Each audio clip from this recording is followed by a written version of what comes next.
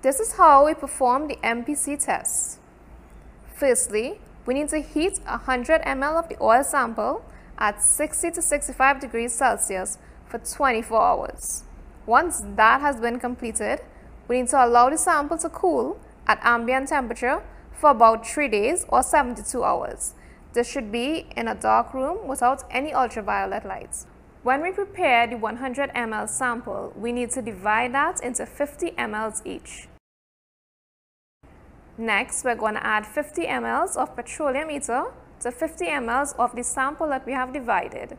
Then, we mix that for about 60 seconds. We need to place the 0.45 micron cellulose patch onto the vacuum filter membrane. You can use this clamp to keep the vacuum filter flask together during this process. Next, you're going to pass the entire mixture through this patch and allow it to settle.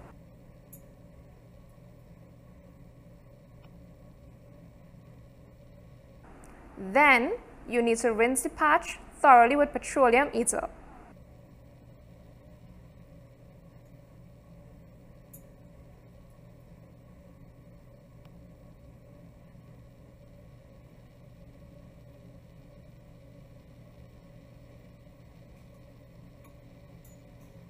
We can dry the patch at ambient conditions for about 30 minutes.